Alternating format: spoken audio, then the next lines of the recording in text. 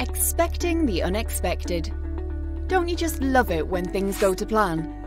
Of course, it's not always quite that simple. So how can you make sure that when the unexpected happens, you're financially prepared? It might sound like a contradiction, but there are a few things you can do to take the edge off when the unexpected occurs. First up, just what do we mean by unexpected costs? Well, there are a few different types. The truly out of the blue. Punctured tyres, squashed spectacles, not to mention price rises for essentials like energy bills, fuel and groceries. But there are also some costs that, while still feeling unexpected in the moment, are a little more predictable.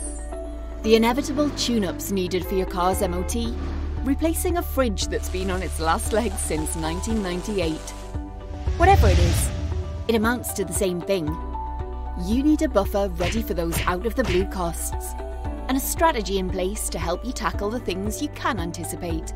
That could mean creating an emergency savings pot that you pay into each month. A rainy day fund, if you like, where even the odd pennies and pounds can add up over time.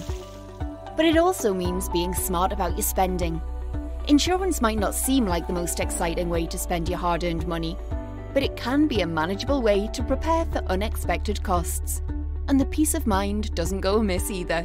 Lastly, and as with all your spending, it's worth remembering to shop around. Even with unexpected costs, there are sometimes opportunities to negotiate fees or bargain hunt for the best option. You could even try and agree a payment plan to make the unexpected bills more manageable within your budget. And if you've already got a plan in place for those unplanned expenses, the shock will be softened by the knowledge you've already got strategies to turn to.